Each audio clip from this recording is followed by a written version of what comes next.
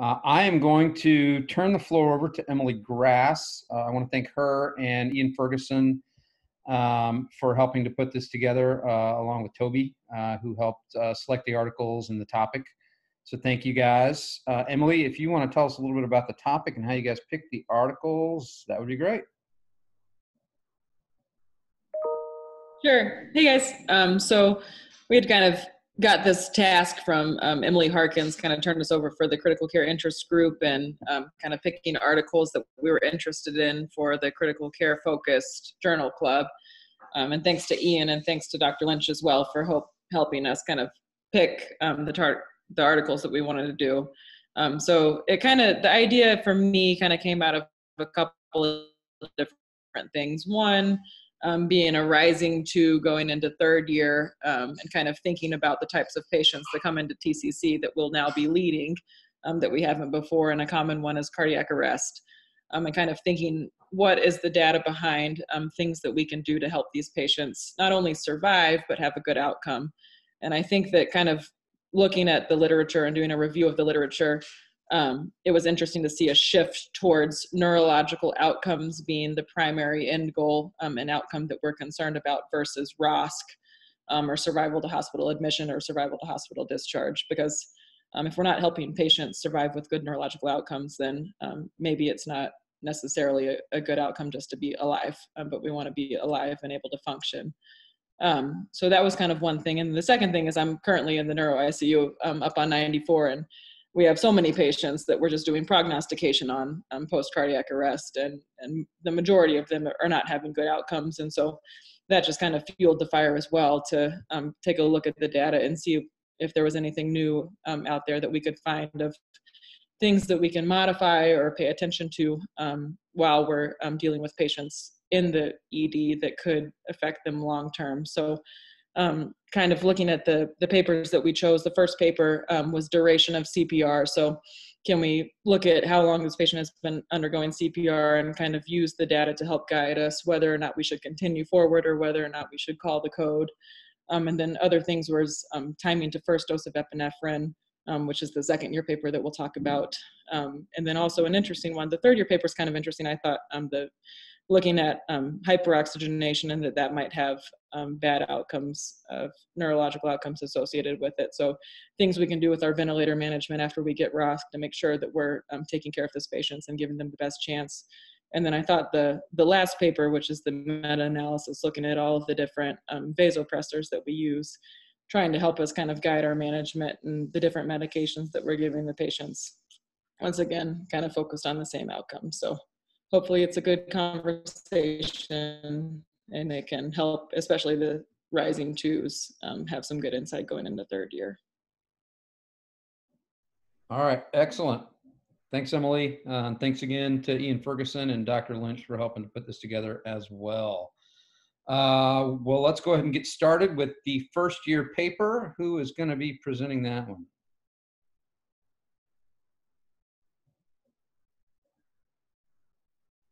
Interns?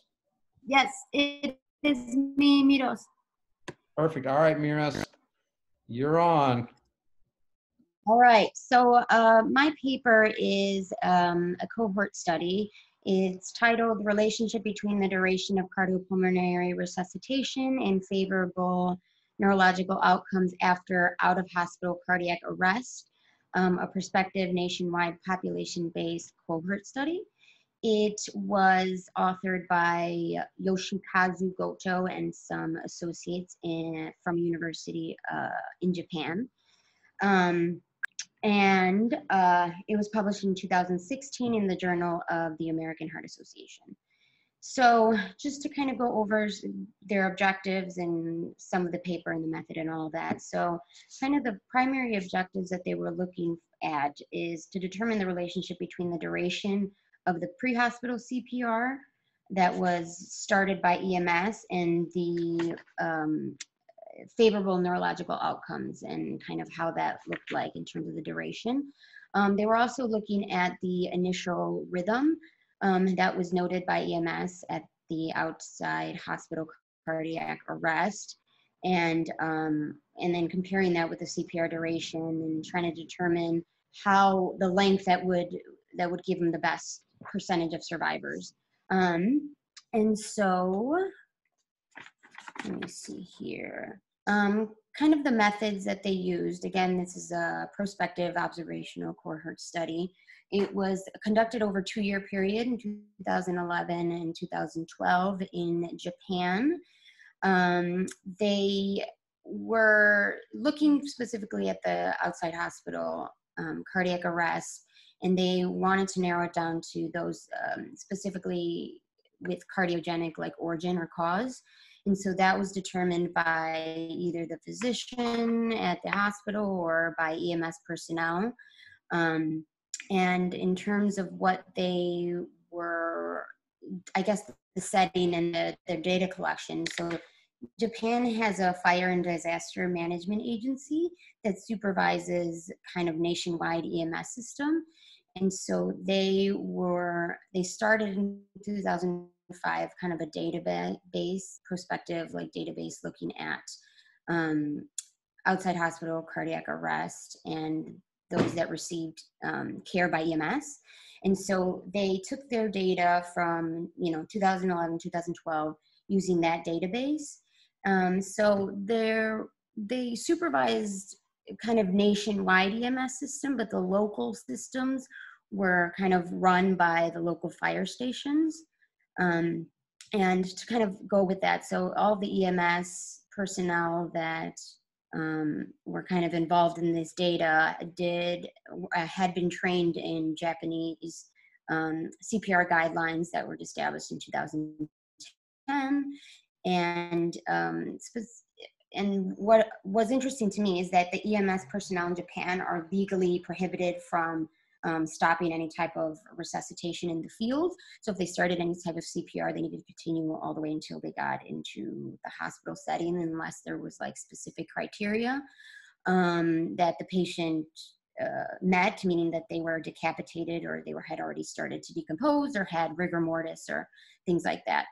And this database was developed again by the kind of the nationwide agency, but it was anonymous and open for public use as well. And some of the variables that they included in the database is the sex, age, etiology of the arrest, if there were any witnesses to the arrest, any bystanders, if any bystanders initiated CPR, and the duration of CPR, specifically EMS got there. They didn't account for the time that if any like bystander CPR had started anything. It was specifically EMS starting the CPR and then their time to ROSC, and then looked at their 1-month survival and 1-month neurological outcomes, which they used a kind of a scale that I think is pretty common to look at neurological outcomes in cardiac arrest called the Cerebral Performance Category Scale. And that's kind of like a questionnaire that the physician, at whoever attending or physician was in charge at the time of the patient, at that 1 month would do that questionnaire and determine the scale of the neurological like function. 1 being good cerebral performance, 5 being basically brain death. So the study specifically were looking at those that qualified or were classified in the category 1 or 2. 2 being moderate cerebral disability. Let me see here. Yes. So the study endpoints, the primary endpoint that they were looking at was the favorable neurological outcomes at that 1 month period. And that was, again, like I mentioned, they were classified as either 1 or 2. And then the secondary endpoint was 1 month, their survival at the 1 month period after the cardiac arrest outside of the hospital. So for the statistical analysis, so they had, they were looking at those that had cardiac arrest outside the hospital, those that were able to get ROSC before the hospital, EMS was able to get ROSC, and then that they were either survived at 1 month, and then they further classified their cohorts or their groupings by the initial cardiac rhythm that they were found to be in by EMS. So that was either ventricular fibrillation or pulseless VT were in one group. PEA was in another group, and asystole was in the third group. And so they had kind of a lot of variables that they were looking at in terms of like the group characteristics.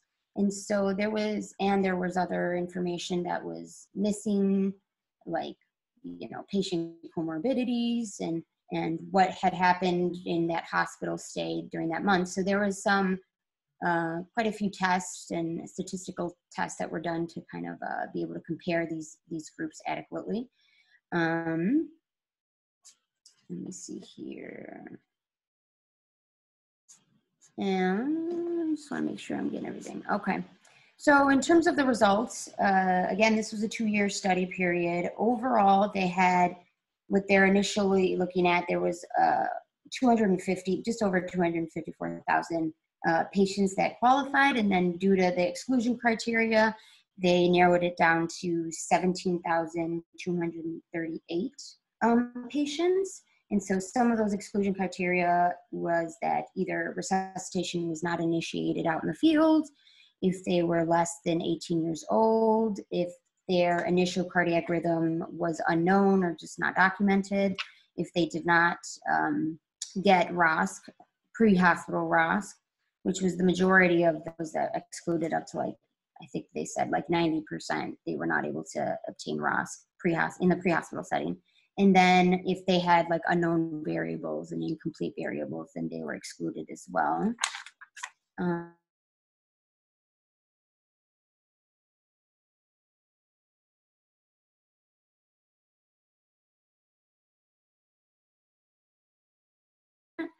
And so they had like all the, so just for, I guess, all groups involved, like the just over 17,000 patients, the average or the median age was 74.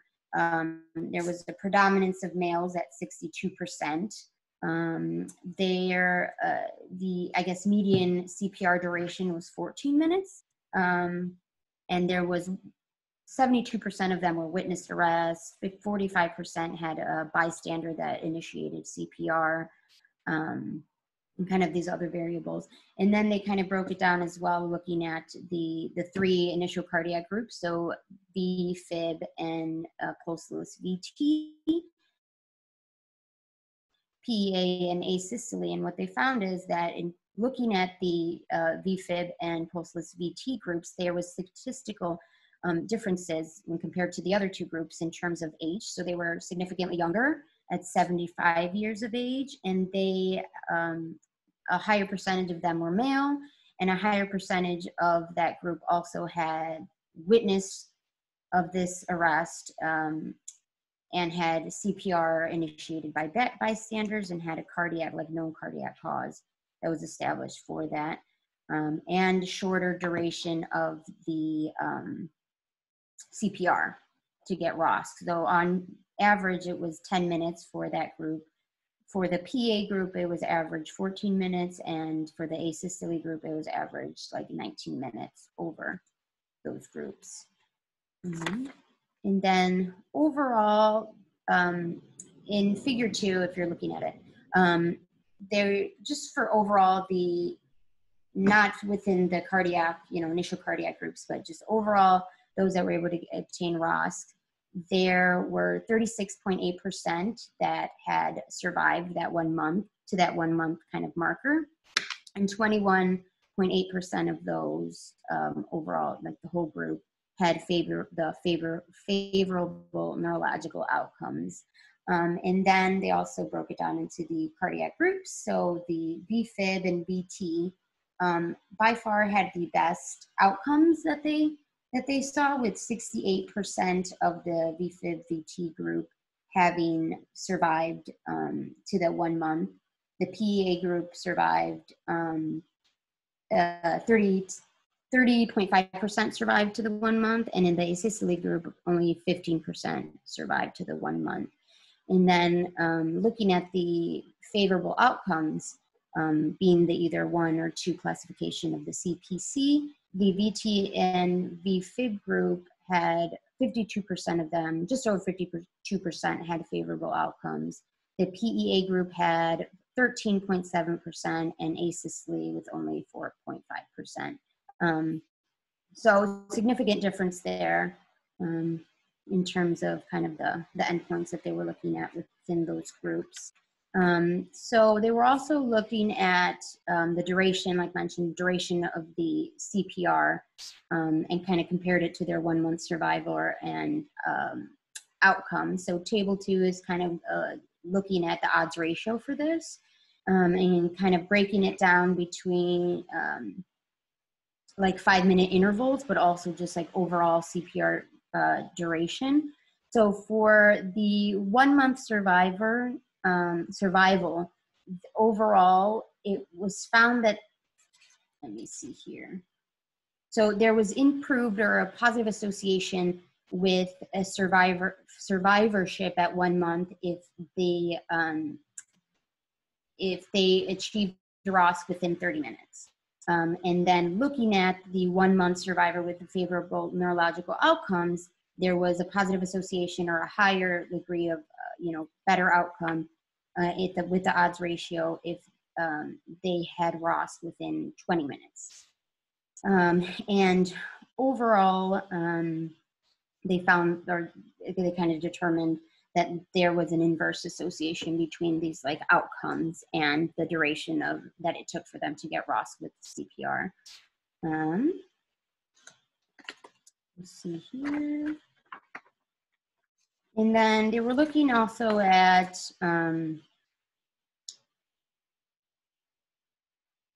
just one of the other figures here, figure 8, the dynamic probability. So they were also looking at just the survivor at 1 month versus the favorable neurological outcomes, and found that of surviving the 1 month decreased significantly after 20 minutes. So it decreased from 36.8% of the percent probability to 4.6% if they required CPR to get ROS greater than 20 minutes. And then in terms of the neurological outcomes as well, it was also found to be kind of 20 minutes, but they determined was like a significant change in the probability percentage, 21.8% versus 1.9% after 20 minutes. And then,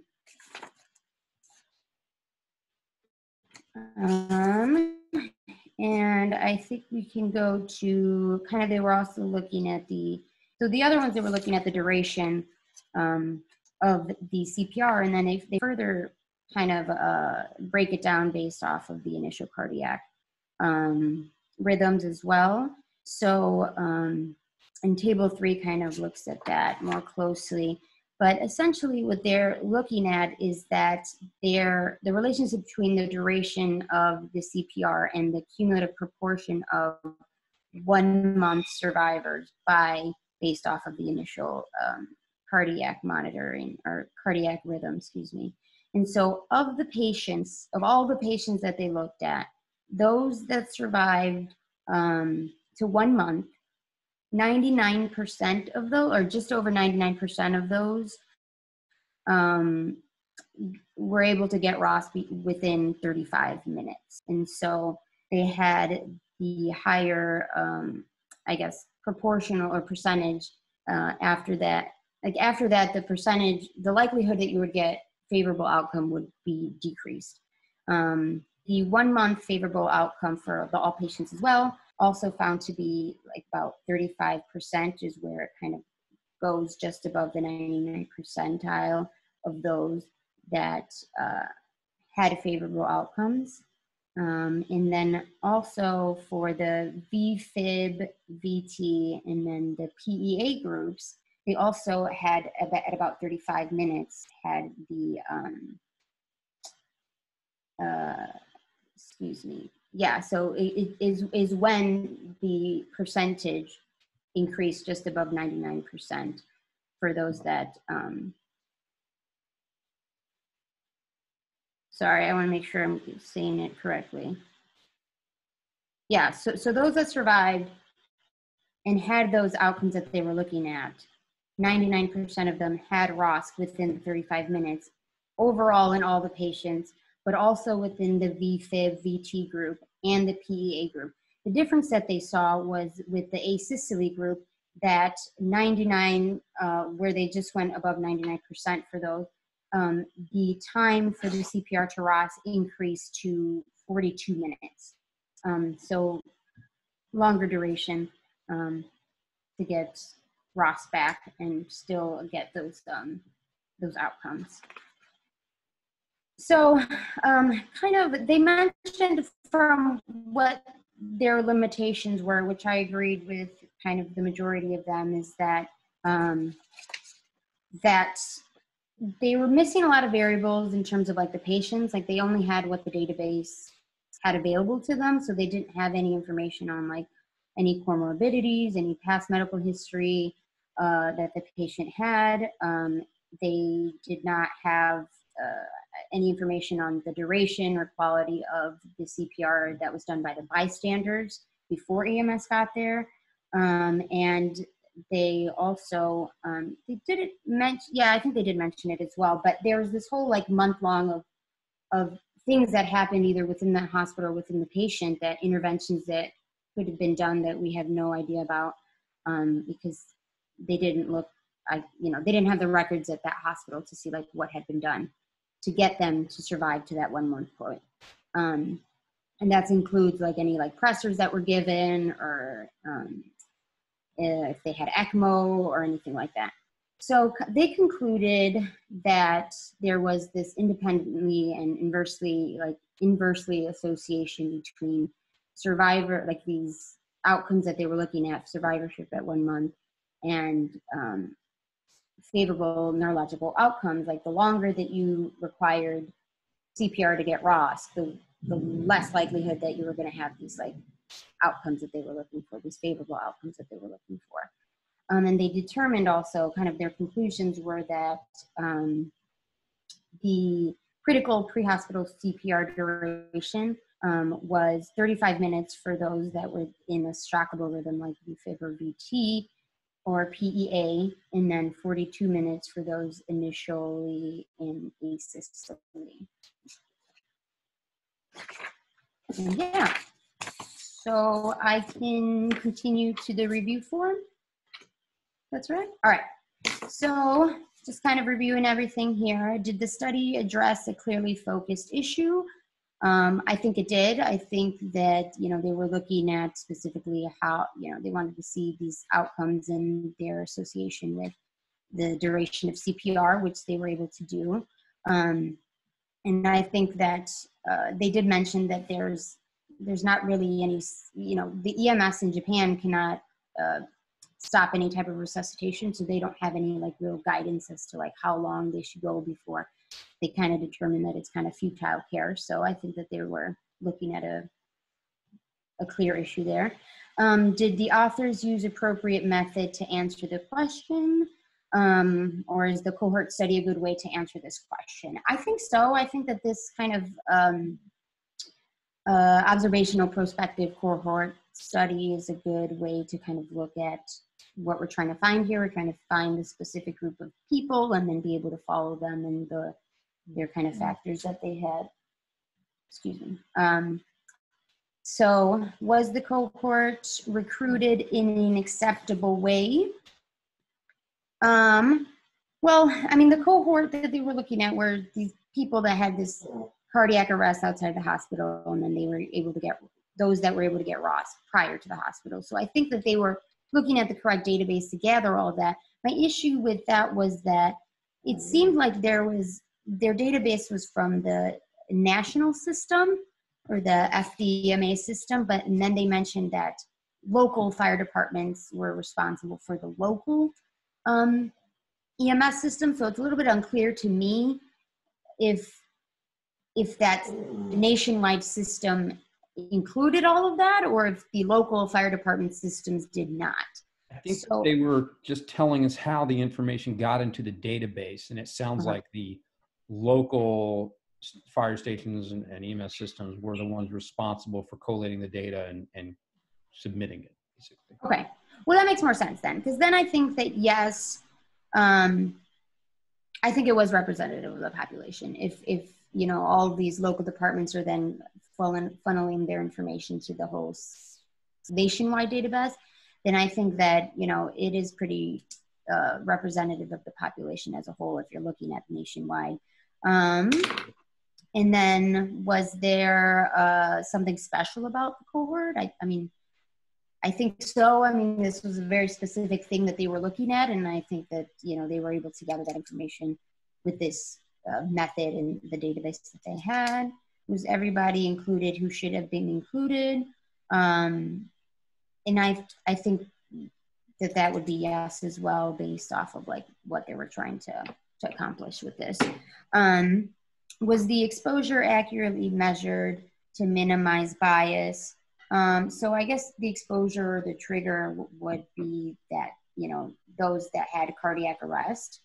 And I think that that can be accurately, you know, measured.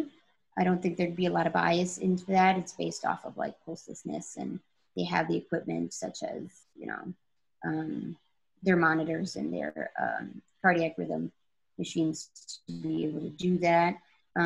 Did they use subjective or objective measurements? Hold on. I think that they were, hold on, outcome. Yeah. So I think they're pretty objective. They were looking at, you know, pulselessness, time for CPR. They were looking at the initial rhythms. And then let me see, were all the subjects classified into exposure groups using the same procedure?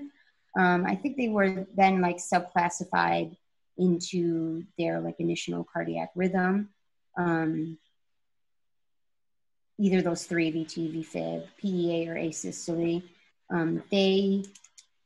don't really go into that, like how specifically that was done. Like if there's like a standardized EKG machine that they are hooked up to, or a monitor that they're hooked up to, or if this is like a manual like EKG machine that then the EMS looks at. So potentially, I mean, I'm not really sure.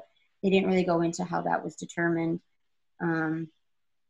Was the outcome accurately measured to minimize bias? So kind of the outcomes that they were looking at specifically were the 1 month survival and the neurological outcomes at that 1 month period.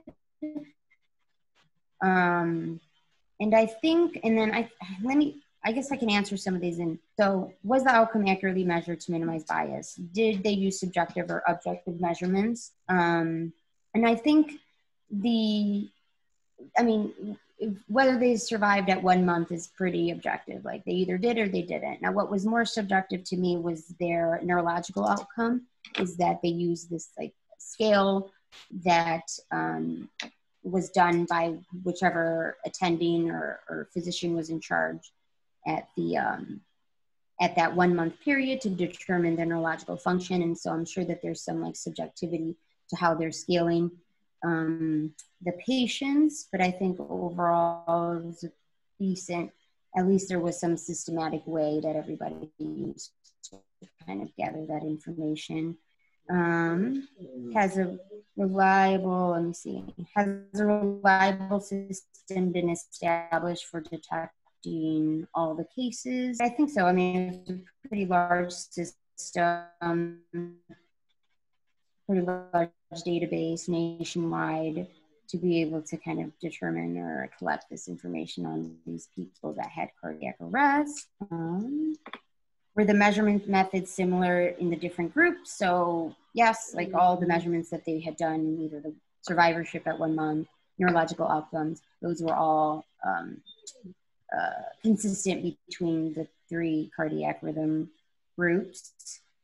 Were the subjective and or outcome assessors blinded to exposure? No, there was no blinding in this kind of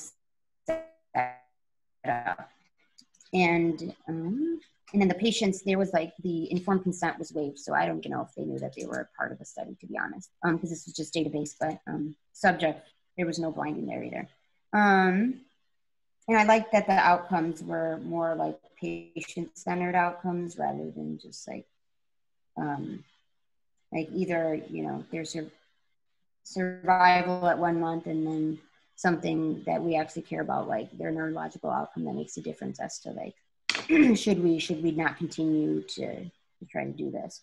Have the authors identified all important confounding factors, and have they taken account of the confounding factors in the design? So they do mention how they do make sure to kind of point out that they are missing a lot of like variables, including that whole time period between the ROS and that month-long period, whether they were in the hospital or not, and like what kind of interventions were done with that. They do mention that there were differences within the initial cardiac rhythm groups, and they do like their fancy statistical tests and analysis to try to control for them. They do mention that, excuse me, was the follow-up of subjects complete, and was the follow-up of subjects long enough? I think for what they were looking, I mean, they had, I think it was complete from what they had. They didn't include any information from people that had incomplete data. It would have been nice to see that past that 1 month, like what the outcomes were, if they had deterioration, if they had other cardiac events or all these, you know, other things, it would have been nice. But it would have been nice to have a longer follow-up, but I think it was adequate for what they wanted to look at. What are the results of this study?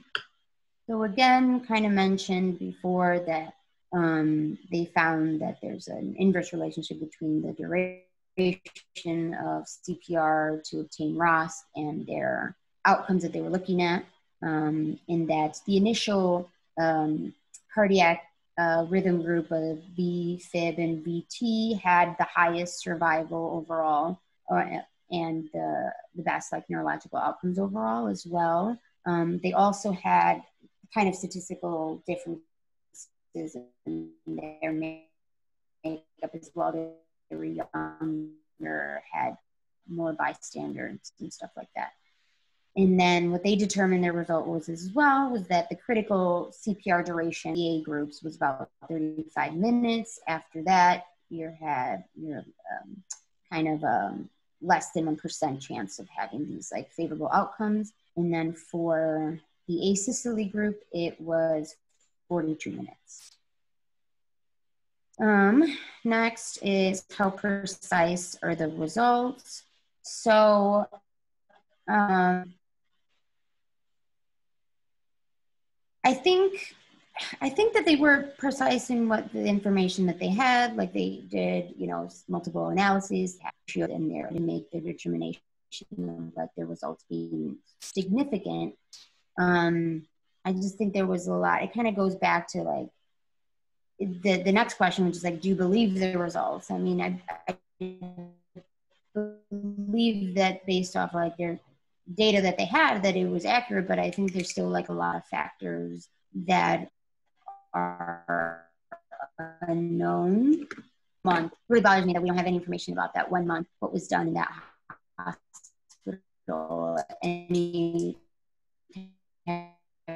of interventions that could have these like better neurological outcomes. So for us to solely rely on like the CPR duration for that, I think we can't exactly say that,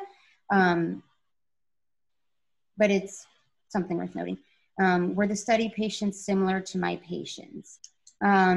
Overall, I don't think so. I mean, this was done in Japan, and I think compared to St. Louis population, those two populations are extremely different. Not like demographics, but lifestyle, their ethnic and racial background, like makeups are also very different. And potentially comorbidities. I know that United States is significantly more obese than the Japanese population. So, I mean, that could be kind of a factor, not necessarily be able to like take these results of the study fit with other available evidence. I think that overall, yes, we do. other studies have shown that, you know, the longer it takes for you to get raw, consistent with kind of what other studies have shown, kind of our understanding of it. I hadn't seen any other studies though based off of like specific timing, because I know different organizations or associations have either recommendations on like the duration needed to get these like favorable outcomes, or they don't mention it at all, like when should CPR be stopped based off of like low likelihood. So yeah, that was it. Any questions? Questions, thoughts from the group?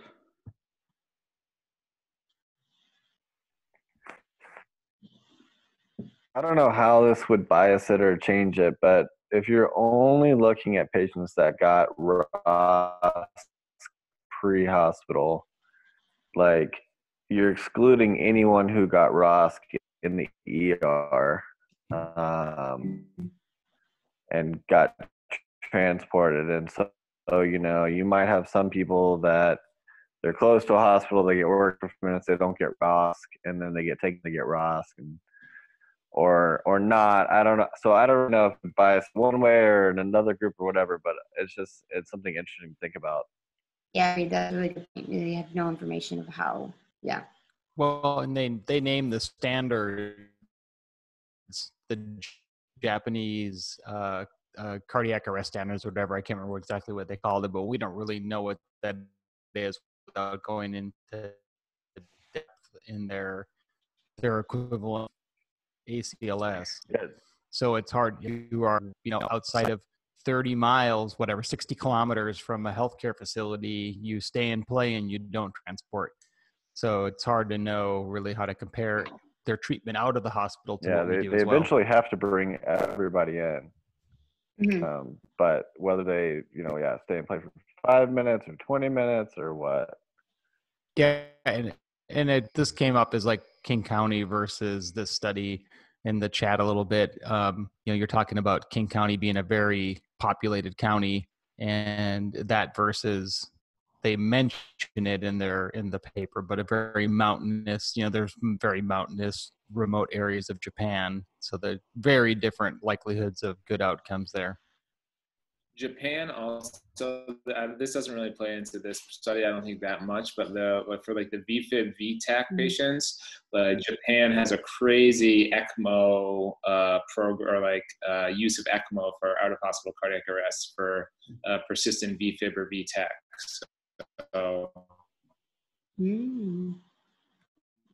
and just for comparison's sake, what do we know what our out of hospital cardiac arrest is like pre-hospital? Does anyone have an idea? It's poor. I don't know the actual numbers, but it's pretty poor. Okay. It might be 1 to 2% at most. It's above 0, Al. But it's nowhere near 4% or whatever. You know, it's. I think I'm not 100% sure about those numbers. And I remember reading somewhere that the Japanese don't transport if they don't get ROS, but that might be just completely a mismemory on my part. Yeah. So I think that it changed. I did the year 2 article, and at least for this article noted that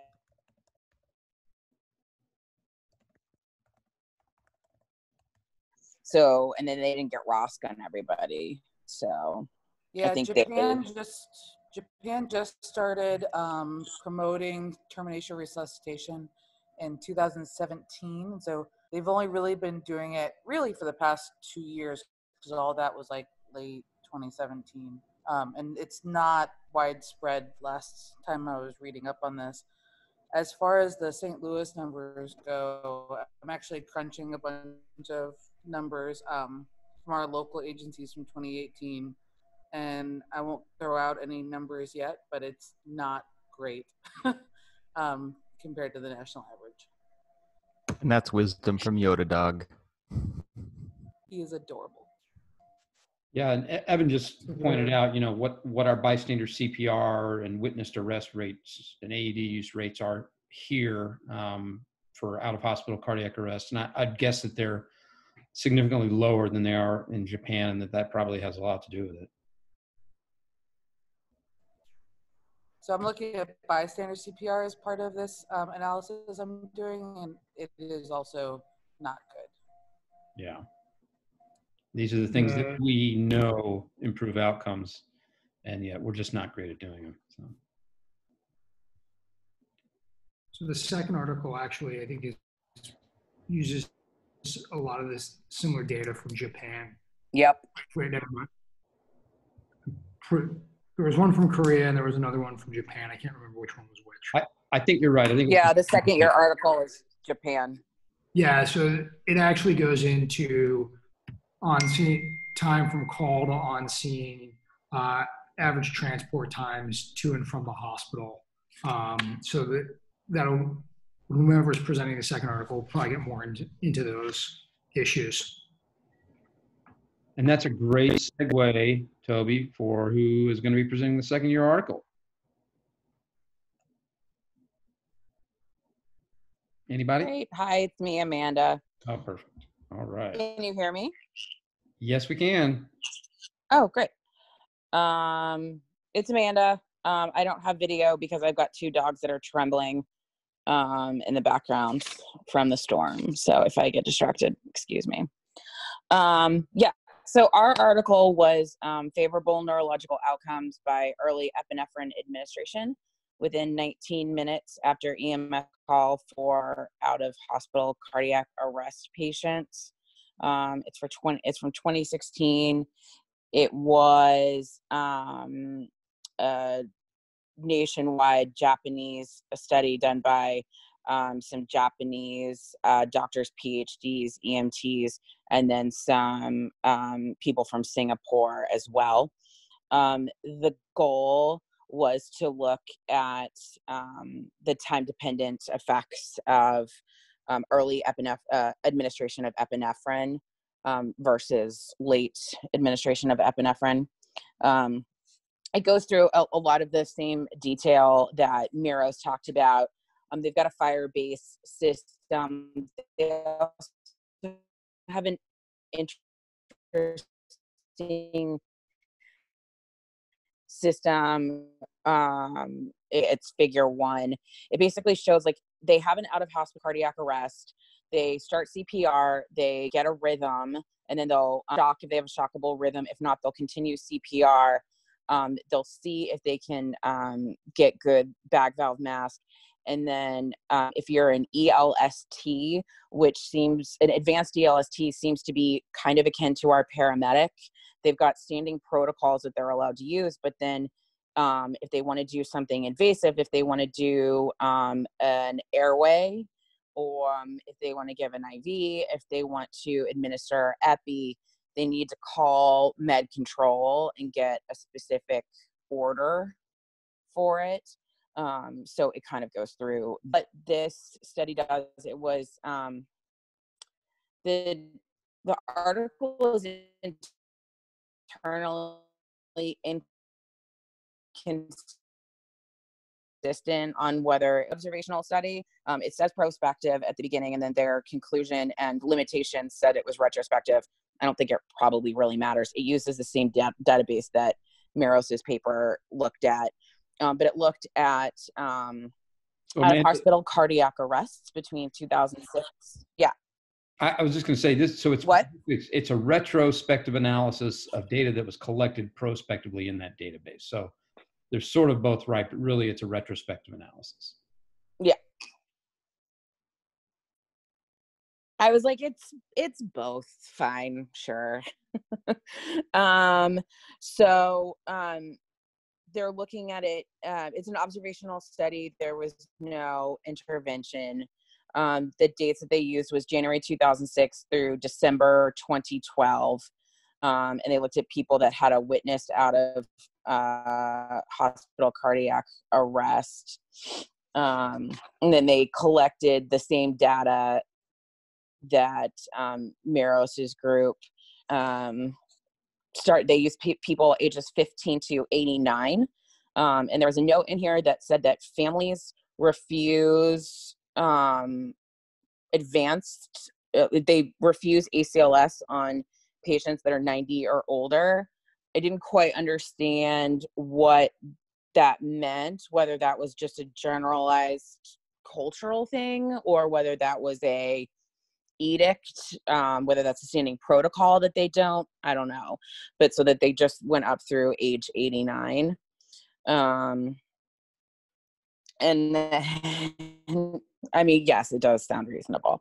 And then they, out of the 900,000 plus, they had 119,000 eligible patients. They then looked at those patients and divided them into two groups. One was a group of 99,219 that didn't get epi. And then the other was 20,420 that did receive epi. And they compared the results between those two groups. They looked at whether they received ROSC, and they also looked at neurological intact survival at 1 month. They used the same CPC standard that Meros's paper looked at. For that particular comparison, ROSC was initially obtained in 18% of the epi group and 9.4% of the non-epi group. And then favorable neurological outcomes flipped. There was 5.2 in the non-epi group and 2.9 in the epi group. So there were better, comparison. They state that it was, they were significantly different. They don't report the statistics. They don't report a p-value on that for how they determined it. So then what they did, that was not the main goal of the paper. The main goal was then to take the epi administration group and further subdivide it into the timing on when the patients received epi. They divided it into 4 different groups, and the paper states that they divided into 4 different groups so that they were equally partitioned. So the early group was 5 minutes to 18 minutes. Intermediate, they said, was 19 minutes to 23 minutes. Late administration of epi, 24 to 29 minutes. And very late was 30 minutes to 62 minutes. It didn't look like they had any real clinical purpose. They just said that they wanted to make it equally partitioned between the groups. And then they compared the outcomes. Right. Who is getting first epi at 62 minutes? I don't know. Somebody in Japan did.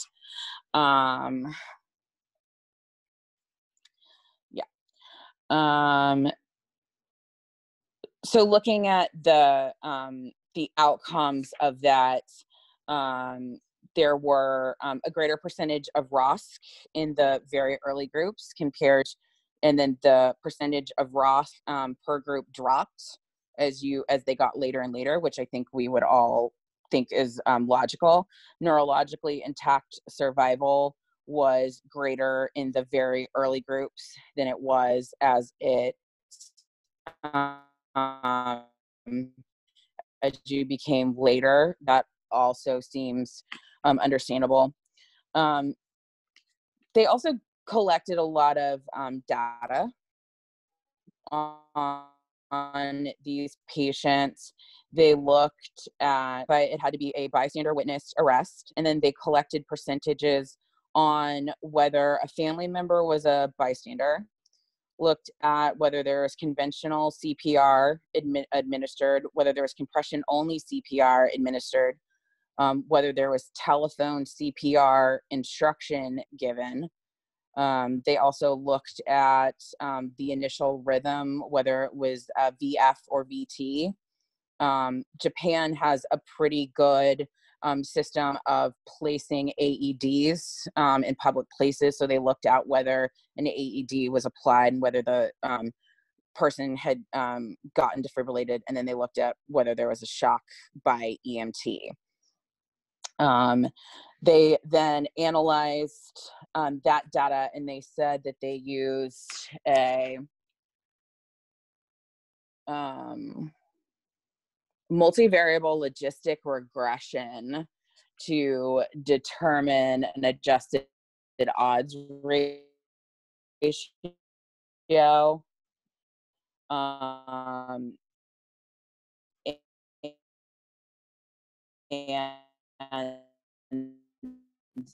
they said that that was their statistical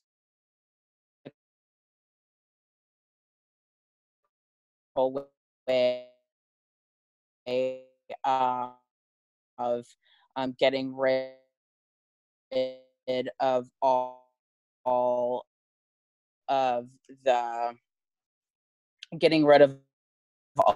of the issues, whether it's shock ratio of 0.66 with 5.85, and then for neurologically good outcomes of the CPC of 1 to 2.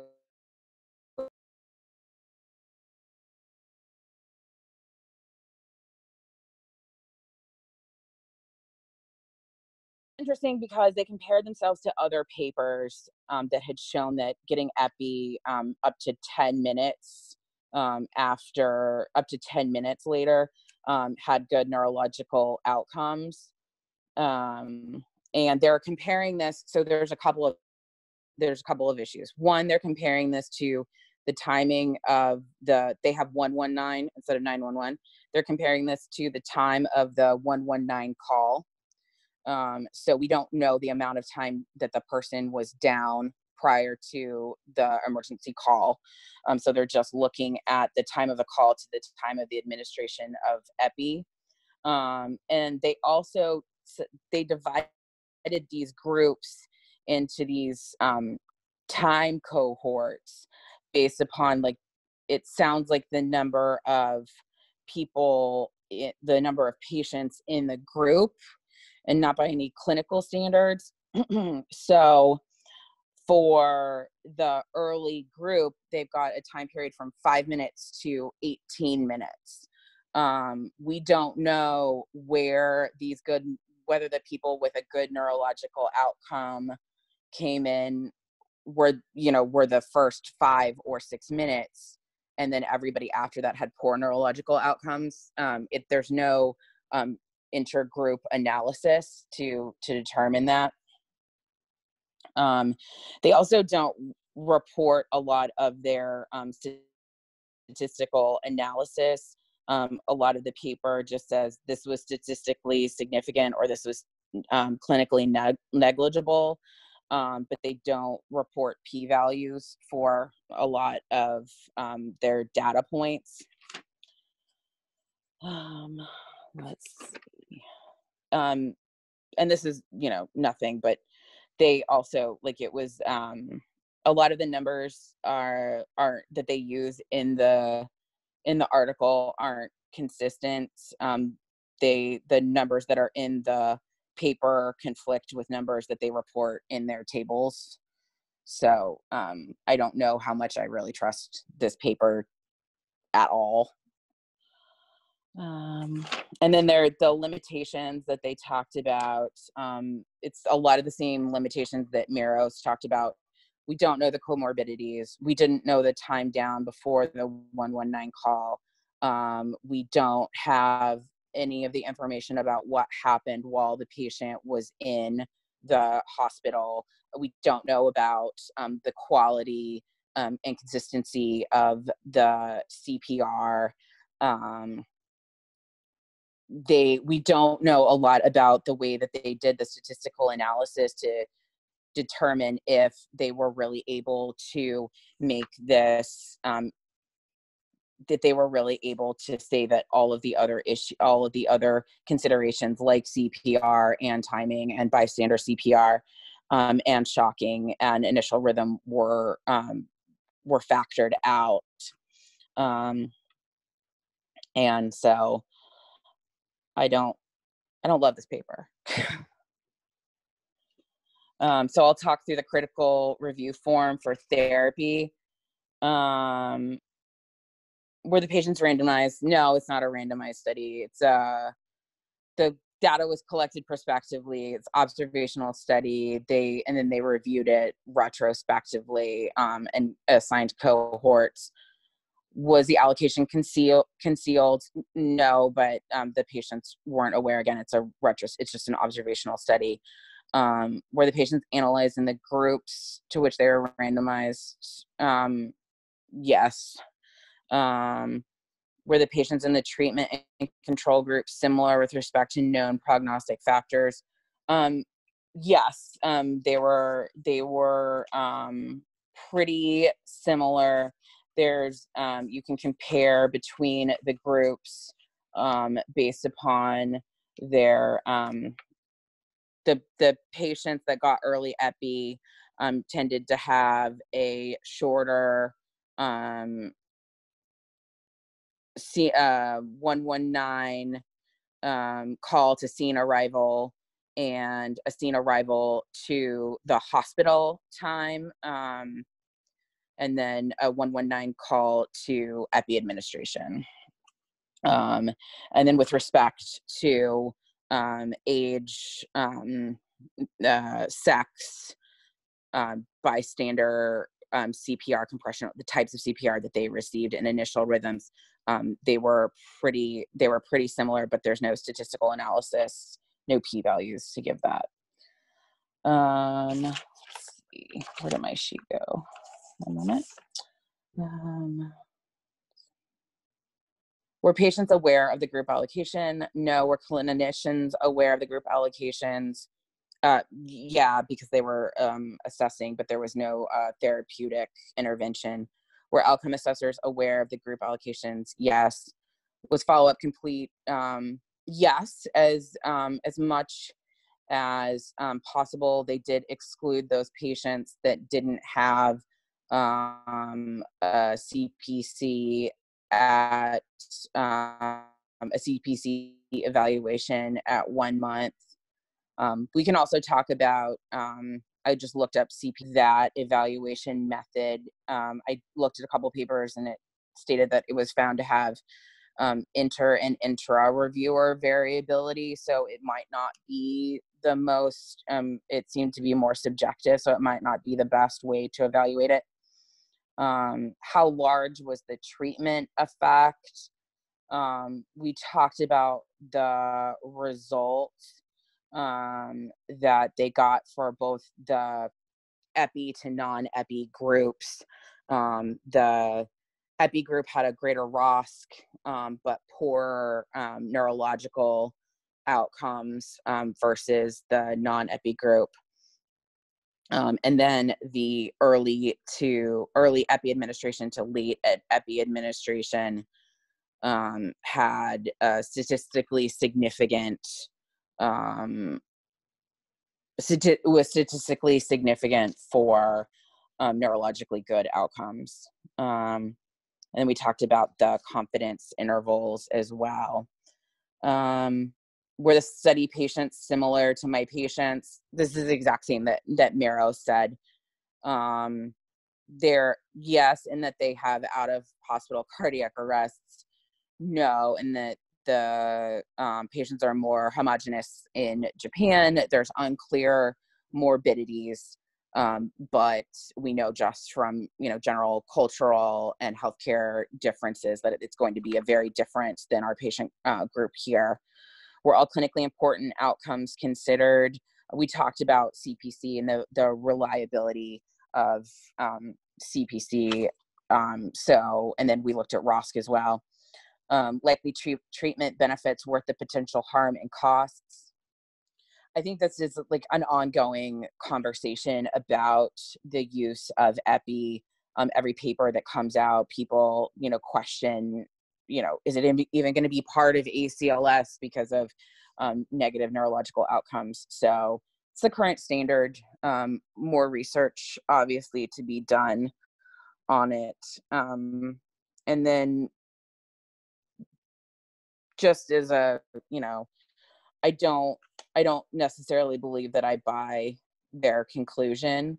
I don't think that they had the, I may be wrong, but I don't think that they had the data to support the conclusion that they drew.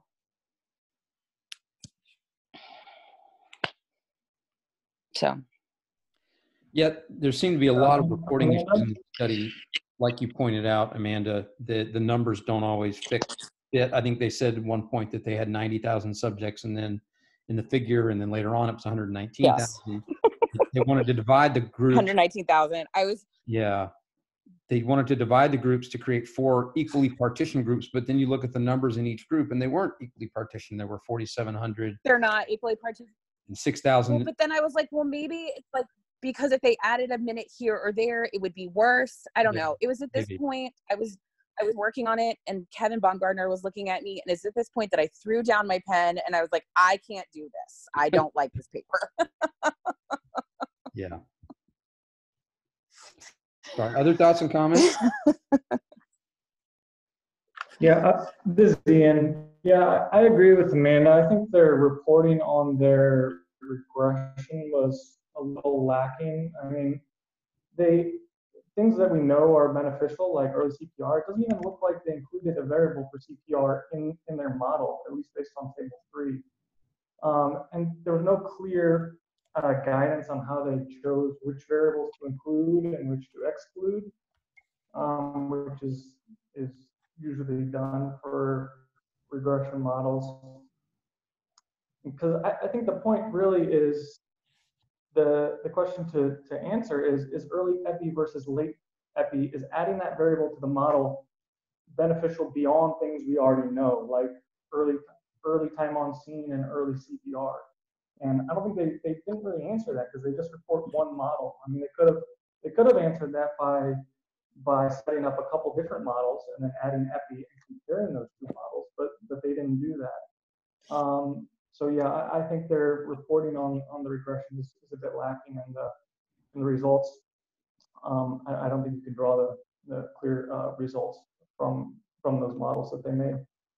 From my perspective, the onset of epi administration is probably just a better proxy for when an actual ambulance arrived, which then likely means better airway, better CPR, defib, all that kind of stuff. So what's interesting about that is that's what I thought it was going to be too.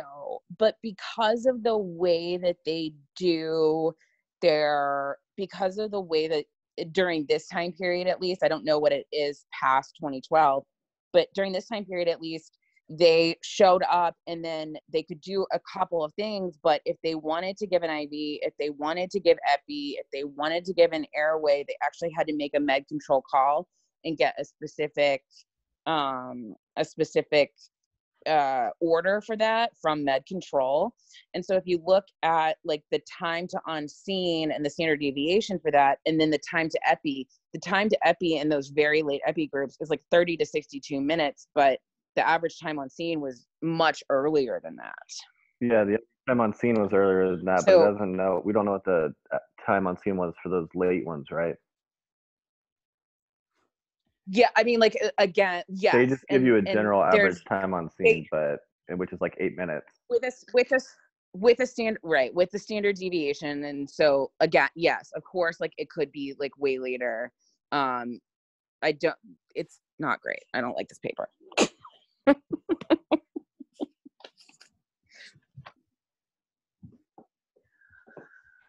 Other comments? But they are also. Sorry, go ahead. Go ahead, Amanda. No, I was just going to say because of the way that their system is set up, they are going to have all of the issues that we have with administration of time to administration of epi, like getting a line and, evaluating the patient and clearing the scene and doing all the things. But they're also going to they had to make the call and get the order. So there's going to be additional delays. Yeah, good point. All right. So yeah, this was the same database as the first paper, but obviously the reporting was very different. And that's unfortunately, it's an important part of any research is how you report your research. That's what people see. People don't see all the stuff that goes on behind the scenes. They see what you report. And if your reporting is off and suspect, it's going to make people trust your paper a lot less and your research a lot less. So. All right, let's move along to the third year paper. Can I hijack the mic for a second? Yes, you can. I just want to say hi to everybody out there who we haven't, all seen each other in the same place for a while. It's Journal Club. Journal Club is the social aspect of our residency program that we're lacking currently. So I'm currently enjoying a barreled treasure from Odell. It's a barrel-aged stout. Is anybody else enjoying a social beverage of some sort? I found this 6 Mile Bridge Irish red ale with honey. There we go. All right. Can alone is what sold me. Thanks for not making me drink alone, Nico. I've just got Voodoo Ranger. Boring, but. There we go. Yeah. Nope, it works. It does the trick. So cheers to everyone. A hazy IPA. Good choice. I like it. Peach Berlin. Milk stout from Guinness. It's a peach Beerlini Radler. It's by Left Hand. It's really good. It's like a summer beer. Nice.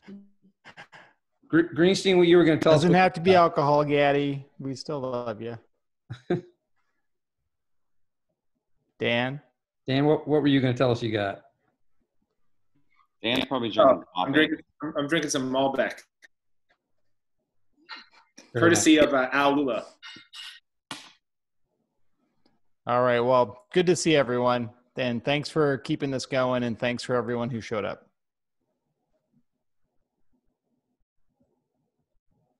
All right. We ready for the third years?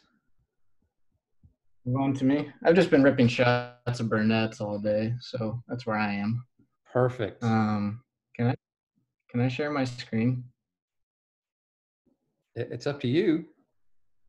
Yeah, but can you allow me to? Oh, let's see. I don't know how to. I haven't disallowed anybody from sharing. Let's see. I'm on education, so I'm just using Keynote and PowerPoint for. I can ask you to start your video. Did that help? Oh, there we go. I can use my video. I still can't screen share though. Oh, to share your screen. Shoot. I don't know. Let's see. The fastest way to do it is to make him a co-host. Yeah. Okay, that's click on the three dots next to him. I did it. And make him a co-host. All right, you're a co-host now. All right. This screen. Cool. You guys see my screen? Yes, you're on. Yep. Oh wow. All right. So this the critical review form of harm, and it's looking at the cumulative partial pressure of arterial oxygen, seeing if it's associated with neurologic outcome, seeing what neurologic outcomes are associated with hyperoxia. What they did, next slide maybe. There we go. So the goal of the study was to investigate the relationship between the cumulative partial pressure of arterial oxygen and neurologic outcomes after cardiac arrest. They only included patients with targeted temperature control, because I guess that's what they do for all of their cardiac arrests in the ER. It was a retrospective analysis of a prospective cohort. The thing that these authors claim that made them kind of unique was that they looked at the cumulative oxygen exposure. They did that by calculating an area under the curve over a 24-hour period using PaO2 levels from multiple ABGs with a minimum of 4, and then did some sort of integral function by the trapezoidal method that I didn't exactly understand and gave me flashbacks to multivariable calculus. But if you want to know more about that, you can look at reference 21 in this paper, and it'll take you to a picture like this. And the one that they used was this top one, because I guess in other ICU studies looking at harm associated with different vital signs, this trapezoidal one has been shown to be the most accurate. So the study design itself, they looked at 187 patients who came in with cardiac arrest that received targeted temperature management after the arrest. It was at a large academic tertiary care hospital. And as far as I can tell, everyone received appropriate ACLS care. They looked at primary outcome of neurologic status at 6 months and just said good or bad based on the cerebral performance category. It's the same one that was in Muros's paper. And they grouped the patients by outcome rather than exposure. So they had 77 patients who had good outcomes and 110 who had poor outcomes. And their conclusion was that the overall exposure of hyperoxia was higher for patients with poor outcomes, with a statistical significance of a cumulative exposure of a PO2 of above 200. They found that this was dose dependent, and they found that it was mostly in the time frame of 0 to 6 hours. There was no real significance in how much hyperoxia people were exposed to after the 6-hour mark. So they found that if you were hyperoxemic between 0 and 6 hours, you had worse outcomes, or if you were hyperoxemic for 0 to 24 hours, you had worse outcomes, but there was nothing between 6 and 24 hours. So they kind of concluded it's the first 6 hours that really matters here. They evaluated some other variables for their patients. And again, they grouped them by outcome. So they said, what was the median age of the good outcome group and the poor outcome group? They looked at sex, comorbidities, witnessed arrest, bystander CPR, whether the patient had a shockable rhythm, cardiac cause of arrest, time to ROSC, kind of things that we've been talking about this whole journal club that are all predictive of whether people will do well or not after a cardiac arrest with ROSC. So getting into the appraisal form, did the experimental and control groups begin study with a similar prognosis? Here I would argue no. This is the baseline characteristics of all their subjects. And again, they're split up by good outcome, poor outcome. And if you look at the factors that are statistically significant over here, basically the good outcome group was younger, healthier, had more witnessed arrests, had more bystander CPR, though that wasn't significant, had more shockable rhythms, had more cardiac causes of arrest. They had less time from collapse to return of spontaneous circulation, and then no real differences between how they were cooled. And you can say that there was a difference in the number of ABGs they got, but I don't think that really matters. So I would argue these patients, their two groups did not have a similar prognosis moving forward. So did the experimental and control groups retain a similar prognosis after the study started? So this is kind of asking, did they evaluate the patients in the same way? So did they look at the good outcome group and the bad outcome group the same way? And I think they were. Both groups underwent the same measurement of neurologic outcome at 6 months. During the study, the poor outcome group had, as I mentioned, a median number of ABGs of 16, and the good one had a median number of ABGs of 18, but I don't think that really changes anything, and that was the only variable that was different between the two groups. And as far as I can tell, there was no loss to follow-up. So answering the question, was follow-up sufficiently complete, I would say yes. Again, they didn't mention anyone lost to follow-up, so I think we just have to assume that nobody was. So before I kind of dive into the results of this study, I haven't really seen many studies before that were designed by grouping people based on the outcome rather than an exposure. So this was a little weird for me to interpret, but I think based on how they did it, they did everything appropriately. They tried to account for all of these variables that predict good outcomes, like the cardiac cause of arrest or bystander CPR, with like a complicated logistical regression method that I didn't really understand. And it seems like the follow-up was good and they took all comers. So I think overall, at least based on what they were trying to do, the study was designed well. So looking at the results with that in mind, we'll move forward. This is a pretty messy slide. This was kind of their raw data as far as the oxygen levels that the patients were exposed to in both the good and bad outcome groups. And Toby, I'm sorry, I know that you didn't want me to copy and paste any figures from the paper, but I tried to make them as big as I could.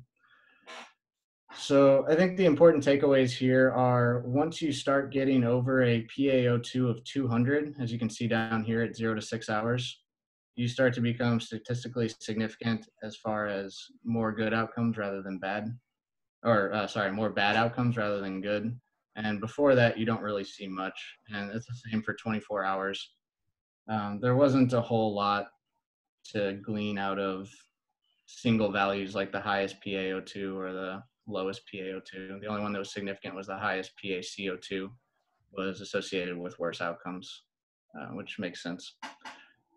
So the conclusions that they drew just based on this raw data is that there seems to be a relative cutoff of a cumulative exposure to hyperoxia with a PaO2 of 200, and everything above that is also bad, as you might expect. This was the statistical method that they did to try and account for the fact that most of their good outcomes, or all of their good outcome patients, had other predictors of good outcomes. I don't exactly understand how this works, to be honest, and I apologize for that. The important takeaways here are, they looked at, was the rhythm shockable? Was it witnessed? How long from collapse until ROSC? And you can see, as you would expect, the odds ratio of things that are usually bad for cardiac arrest, like a non-shockable rhythm, has a bad odds ratio that you're not going to do well. And the way that they, I guess, manipulated this data, they were able to change the odds ratios that you can see for the exposure or the area under the curve of the PaO2. So like for 150, you can see the odds ratio of a bad outcome was 1.279. They were able to manipulate this number by somehow incorporating all these numbers into it. Like I said, I don't particularly understand it, but I think this is what makes this study a little bit more relevant than if they had just said, just showed us this data here. And the adjusted odds ratios are here. And again, as they concluded, oh crap, I cut some of it off, I'm sorry. Basically, the odds ratios go up as you get exposed to more hyperoxia, indicating that this is a dose-dependent relationship and that you start to see statistical significance at exposures over 200 PaO2 of 200 millimeters of mercury. Yeah, millimeters of mercury. I'm sorry that I cut this off. It's supposed to have what the actual oxygen levels are over here, but this graph shows it pretty well also. So you can see the odds ratios based on 0 to 6 hour exposure and 0 to 24 hour exposure, and the asterisk indicates things that were statistically significant. So can I apply this to my patients? I think we probably can. The data is a little hard to interpret just because of the way that they grouped everybody.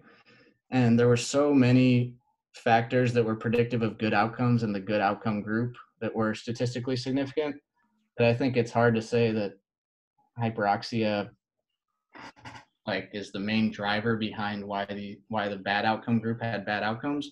But they did their best to try and account for that.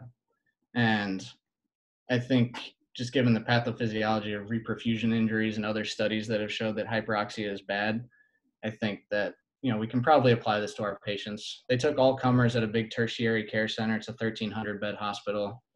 So it's pretty similar to the patients that we're seeing. This was done in South Korea, I believe, and probably have, like the other two studies said, probably have a better baseline health than our patient population, but I don't think that changes the fact that, we're seeing patients with similar pathology to what they are.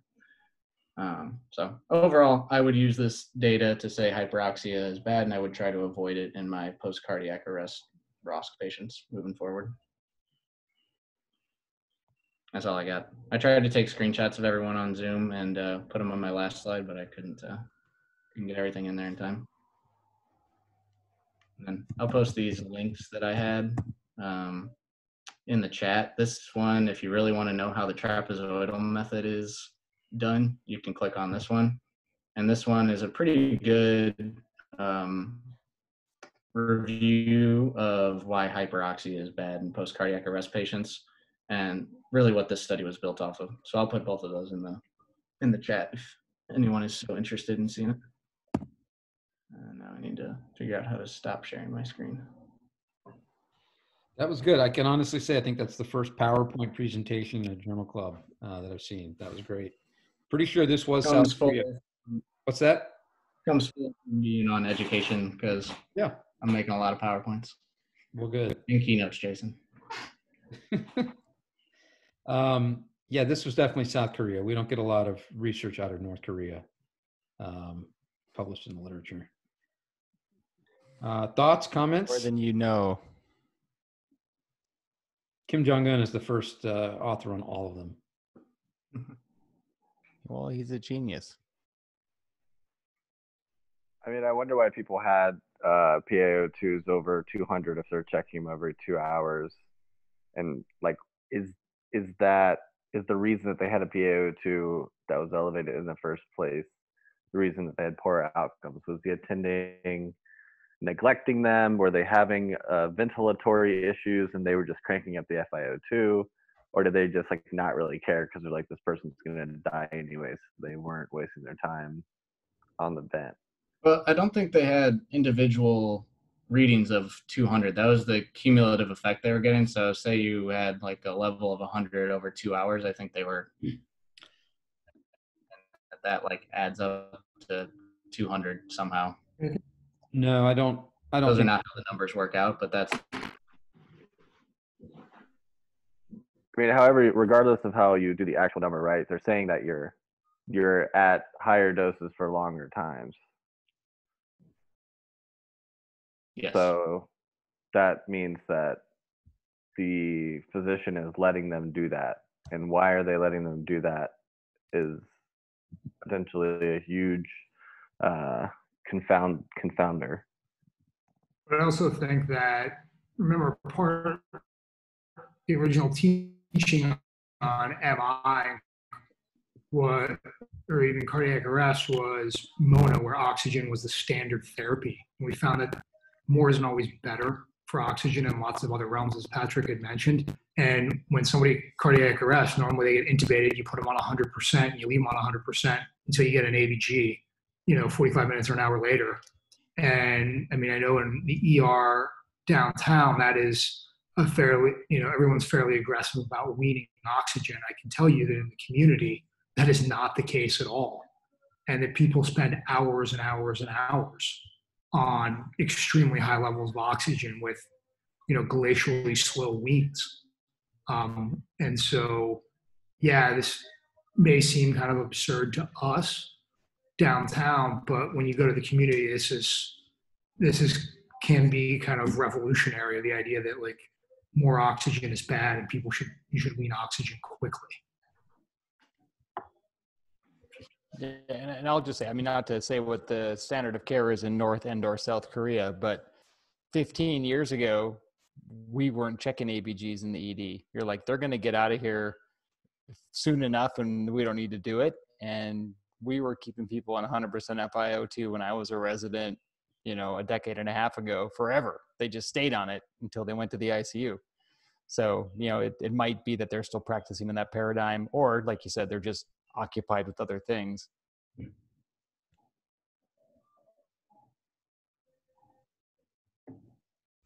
Yeah, it does seem odd that they were checking all these ABGs and just didn't seem like they were doing anything with the results. I agree, Mike. Yeah, I mean, even if that standard of care, or it's not, maybe then you have younger attendings that are doing a better FiO2. Regardless, there's some difference between the reason that some people have normal FiO2s and some don't. whether that's the care that the attending wants to do or that's how much they're paying attention. There's a confounding reason why they have different levels of FiO2 in the first place. Yeah. Other thoughts and or comments on this article? All right, let's move along to our fourth years.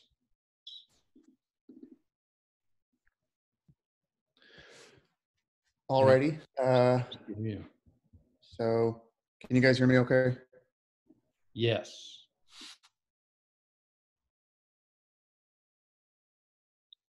All right.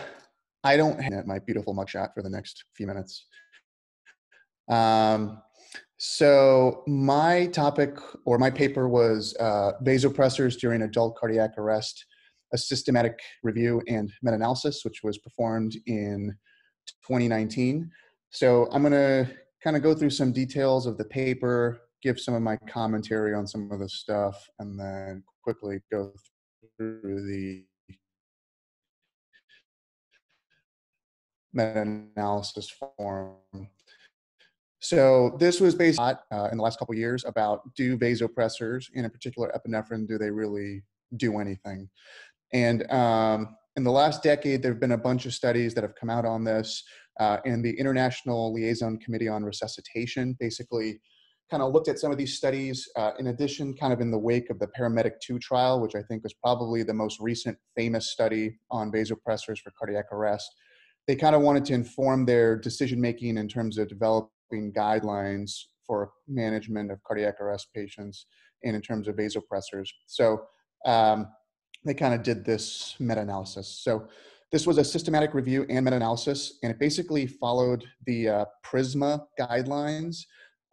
What I've learned is that acronyms are usually very good, and we should, like, if they ever use an acronym, it's probably very high quality. So this is just kind of like evidence-based guidelines that they used in terms of kind of going through all of the papers, and it's been pretty well validated. And then they essentially, in terms of kind of defining their question, they used the PICO format, so another acronym, so good on them. So basically, their population that they wanted to study was adults greater than 18 years of age in hospital or out of hospital cardiac arrest.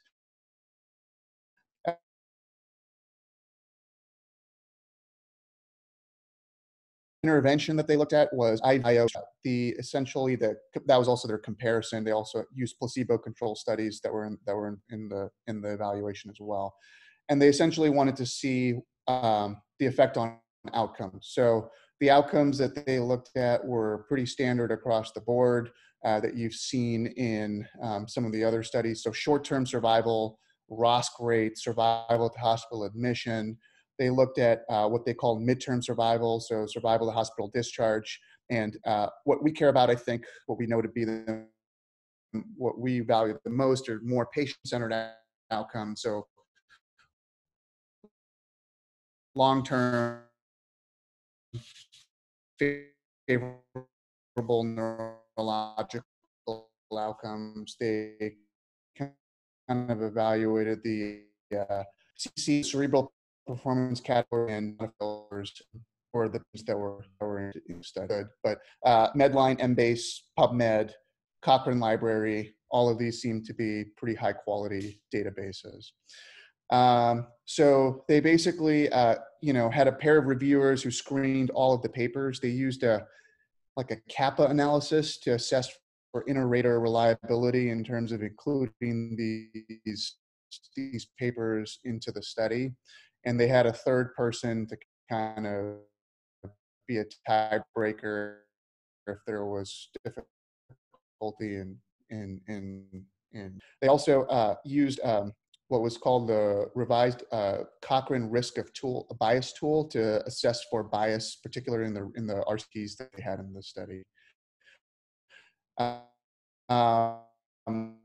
The studies that they looked at were based trials that looked at epi versus placebo, vasopressin compared to epinephrine, and epi plus vaso versus epi only. Those were kind of the big groups that they kind of evaluated. When they did their Prisma selection process, initially they had like over 4,000 unique studies that they picked up. They kind of, after going through all of the exclusion process, they 7 observational studies that they included. I'm just going to give you a spoiler alert. The observational studies, which included like cohort and case control studies, were overall deemed to be a fairly low quality with high amounts of bias in most of the studies. And they didn't really even go too much into the details of the results of those studies, to more hone in on the 15 control trials that they had. So kind of once they went through that process, they analyzed the data, they kind of assessed all of the different trials for bias. In the control trials, overall, they said that the bias was probably some concern for bias for most of the studies, but it was, I guess, the best quality in comparison to the observational studies. So in the 15 studies they kind of broke everything down. When they looked at the studies looking at epinephrine compared to placebo, they essentially found that epi was associated with better short-term outcomes. So when you look at ROSC, survival to hospital, admission, and so forth, when they looked at those parameters, epi was associated with improved outcomes. They found there was no significant difference in survival to hospital discharge with a favorable neurological outcome between the epi and placebo control groups. There's only, I believe, like 2 RCTs in the study that looked at that particular setup. One of the caveats with this, and I think, when we looked at the Paramedic 2 trial, when we talked about in Journal Club, that was kind of the biggest knock on it, on using epi, was whether or not, there was favorable neurological outcome. The thing about it, though, and what the authors comment in terms of looking at patient-centered outcomes like neurological outcome, is that a lot of patients don't survive to the point where we can even adequately assess for neurological outcome and if it's favorable or not at 3 months or a year down the road. And therefore, a lot of the studies looking at this are not really sufficiently powered to kind of identify any real statistical significance. But they did say in this study, based on what they saw, it trended towards not favorable neurological outcomes with epi. The other interesting finding when looking at epi versus placebo was they found significantly improvement in, again, early admission and so forth. They found improved outcomes with the epi group compared to placebo when looking specifically at non-shockable rhythms. So this is not your VFib, your VT-VF patients, but your asystole PEA patients. They found improved survival, again, short-term survival with giving epi. The retrospective cohort studies that they looked at, pretty much they said there was such critical amounts of bias in those studies that they didn't really know what to make of those studies. But overall, lots of uncontrolled confounders and selection bias in those studies. And but they kind of almost, on those studies, it looked like the people who got epi actually did worse in that group. When you look at vaso compared to epi across the board, there was really no significant difference between groups in any of the different categories that they looked at. And same for when they looked at epi plus vaso compared to epi only. Really, again, no difference across all the parameters they looked at. And I think that's kind of informs how we practice today, which we don't typically give vaso or combined vaso and epi for cardiac arrest. I'm just going to go quickly through the form. So, did the review explicitly address a sensible question? I think for the most part, yes. I appreciate that they tried to hone in on specific patient-centered and long-term outcomes. Again, the quality of the evidence for that is not great based on what they assessed, but they did at least try to do that. They also used the PICO method, which I think has been shown to be a good method to kind of frame your question. So overall, I would say yes. Was the search for relevant studies detailed and exhaustive? I said yes. Again, they used multiple good databases to do that. Were the studies of high methodological quality? So it seems to me that a handful of the studies were, a lot of the studies weren't. There was moderate to high concern for bias in a bunch of these studies. But you know, they did use a pretty good process using inter-rater, you know, or evaluating for inter-rater disagreement in terms of how they chose papers are very poor quality. But even then, the ones that they had in the study, there were still obviously limitations. Were the assessments of the included studies reproducible? So one of the things that they talked about in the paper was that when you looked at short-term outcomes, so ROSC, survival to hospital admission and so forth, there was a lot of robust data for that, and it was pretty similar like in all of the studies that they looked at. Variability happens more, I think, when you look at long-term outcome, primarily because patients are lost to follow-up. And again, you know, when you look at neuro and tech survival, a lot of these patients don't really, a lot of them don't survive that long to really get any meaningful data. So the overall results of the study, basically epi compared to placebo associated with increased ROSC, survival to hospital admission, high confidence in these findings for short-term outcomes across multiple studies. They had overall epi showed to have improved midterm survival, so survival to 30 days, but less robust data for that. Pooled analysis basically, you know, overall I think fails to show improvement long-term in terms of neurological outcomes. And then vaso and epi, vaso versus epi and the vaso plus epi groups, no real improvement. How precise are the results? So again, I think they're pretty precise when you look at short-term outcomes. So across multiple studies, they found similar outcomes, but long-term, not as much. How can I best interpret the results to apply them to the care of my patients?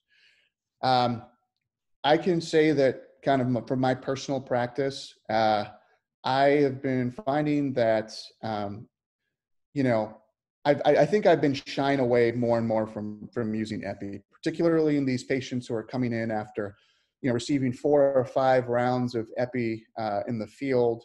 I think, you know, I've kind of changed my practice to the point that I kind of look for other things to do as opposed to just giving epi. I still think that we need a little bit more data specifically on neurological outcomes, and I'd like to see more kind of robust data specifically for that. But the data to me is trending more towards neurological outcomes are poor. Were all important patient, or were all patient important outcomes considered? I said overall, yes. I thought they included the things at least that I cared about the most. And are the benefits worth the costs and potential risks? I think this is, you know, an ethical question that I think people will go back and forth and debate. Like, should we be giving epi to people who are going to end up at Trizzle and potentially have no meaningful survival? There is a big, you know, cohort of people who believe that, you know, we should continue to do everything. And then there's other people who say that this is not, you know, these are poor outcomes, and, you know, in addition to poor long-term survival, there's cost to the healthcare system, et cetera, for minimal benefit to patients. So for me personally, I don't think that the giving epi, kind of blindly giving epi and high doses of epi is kind of worth the cost, but that's kind of a personal thing. That's all I got. Yeah, I think one of the hard areas with these, a lot of these studies use a CPC of 1 to 2 as a good outcome and 3 through 5 is bad. I think 3 is a bit of a gray area for some people. It's severely disabled but conscious, and you know, everyone's got a different opinion on whether they would want to be in that condition or whether they would want a loved one to be in that condition. If you look at CPCs of 3, that may change, might change how epi impacts that outcome.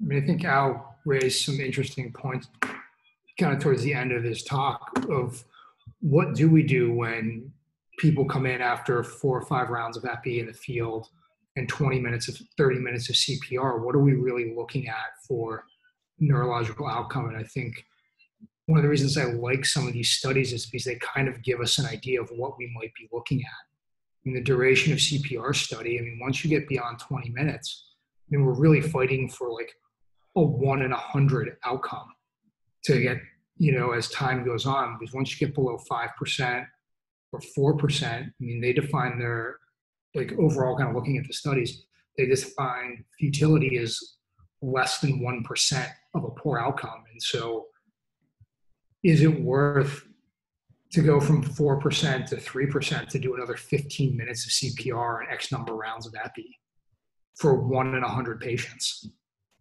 And I think that's kind of what I really liked about some of these articles is that they may not be the most robust articles, but they give us some idea of what we should be thinking about when patients come in, because by the time they get to us, most patients have 15, 20 minutes of CPR and 3 or 4 rounds of epi already in them.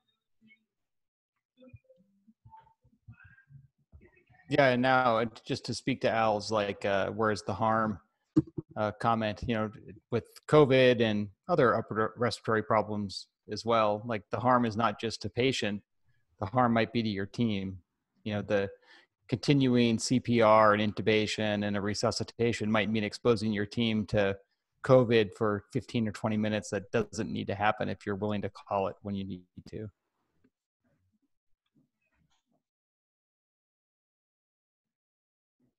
I think one of the other interesting things about this last article is that kind of buried on page 115, they talk about changing the neurological outcomes timeline from 1 month to 3 months because they've realized that it takes more time to get a true neurological outcome, which may be nice going forward if that's how they change the guidelines. Then maybe research will catch up to that and everybody will standardize their neurological outcome from 1 month to 3 months. Yeah, it's funny because there's actually a group that's been getting that. Go ahead, Dan. Say that again. I was just saying, are we ever going to have an answer to this question, right? Because so many people, almost everyone is dead from this because they come in dead. And then if you get them back, then very few survive. And then very few have good neurologic outcomes. And so, like, just to figure out a statistical difference between I feel like it's almost impossible. Like it's like such splitting hairs in all these studies, right? Of to figure out like the true benefit. It's seems like such a narrow range. Like if it's like, oh, maybe it increases survival by some sort of minuscule percentage. And it seems like we already have these several large patient numbered studies, and like I don't know if we're ever going to have an answer for this. Like it seems like you probably get more ROSC and these people do bad. Or am I wrong? I don't know. I mean, I think the problem is it depends on who the study is targeted towards. If it's targeted towards EMS, right? EMS wants, if you look at it, if I get ROSC on somebody and I get them to the hospital, maybe do they have a better chance of getting all of the other care that we talked about is not standardized? Will that help them? But once they're in the hospital, what does that mean? Does that make sense? It's kind of, I think it depends on where we are in like the continuum of the arrest and everything else. And I think part of the problem is if once they get to the ER, if we think they've got a poor neurological outcome based on whatever data we have, then maybe as the ER, we should be stopping the resuscitation and not just continuing and looking to get only ROSC? Do we change it to neurological outcomes? And hopefully it trickles down all the way through the system that we start focusing on neurological outcomes only.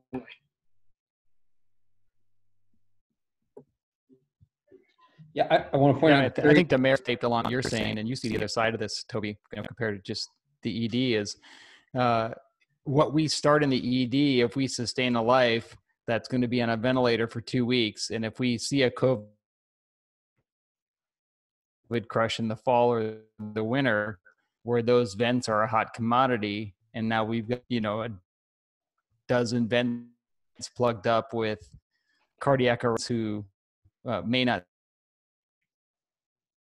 see ventilators, who have COVID, who might need them. And, that's a resource that we should think about as part of this, the CRM management tool. Sorry, Brian, we stepped on each other there. No, that's okay. I was just going to point out what Gary said as well. Even external to the COVID issues, which are going to be a problem for a while. One thing that dead people is resource management. So if it's one thing in RER where you've got backup, you've got people who can come and help you because we've got at least 3 attendings in the department at any time. If you're out in a single covered center and you're the only doc there and you spend 20 extra minutes in a cardiac arrest patient's room, you may have other patients that need your attention that you're not giving it to. And it's definitely something to consider. I think Gary makes a good point there.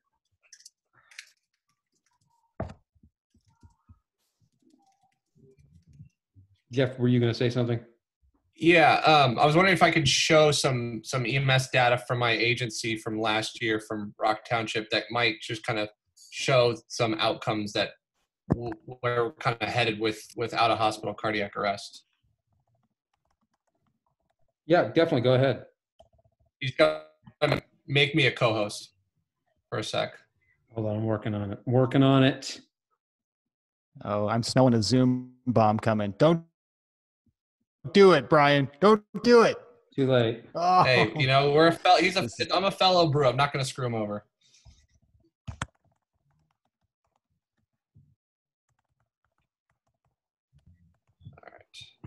All right.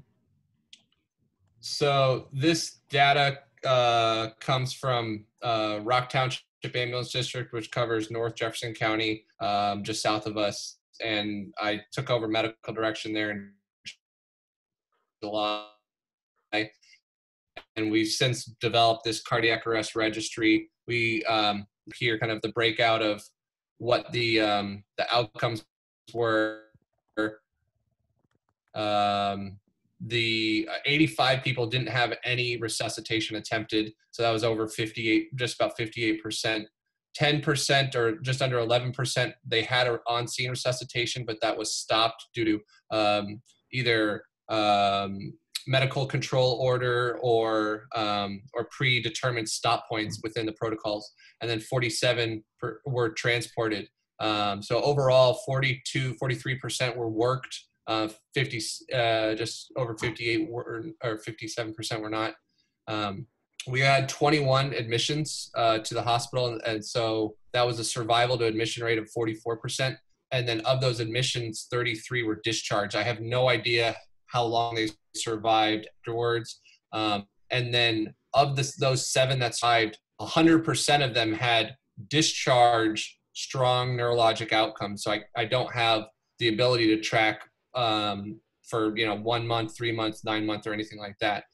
So at least from a short-sighted outcome, we have great neurologic outcomes of the people that we're transporting. The goal really has kind of switched in EMS to not transporting dead people. And so you're going to see, if you haven't already noticed, when you're more specifically at MOBAP and at Barnes St. Peter's, you will see very few cardiac arrests and a lot of post-arrests, because SCAD out in St. Charles County and the West County Fire Departments, as well as a lot of our own WashU EMS agencies, have really embraced the don't transport dead people and only try to transport post-ROS patients. So the hope is that in the next few years, as this gets taken up, this will change to a lot more of our patients have already been siphoned off the top. Or a lot of the dead, gonna stay dead the whole time, are gonna be siphoned off and stay at home. And then the reason that at Barnes we see a lot is just that St. Louis City has not fully embraced the stay at home, stay where you are and leave them there, as well as they do not have mechanical CPR at St. Louis City Fire, Abbott EMS, or at Medic One. So all of those patients are getting poor quality CPR when moving from the scene to the ambulance, in the back of the ambulance, and from the ambulance to the ED bed. And then we get half quality CPR in the ED that we constantly have to correct the techs and nurses on. So it's no surprise that we see the outcomes we see at Barnes, but yet when you go out to other agencies that transport only the alive patients, that they have better outcomes. Are there any EMS places anywhere that don't give epi? We have, everyone's giving epi. I'm starting to consider like the epi drip that some of the other EMS, more progressive EMS services in the country are trying. It's just a matter of logistics of having pumps and stuff that we're working on. So it's kind of a thing to come, but not fully embraced yet.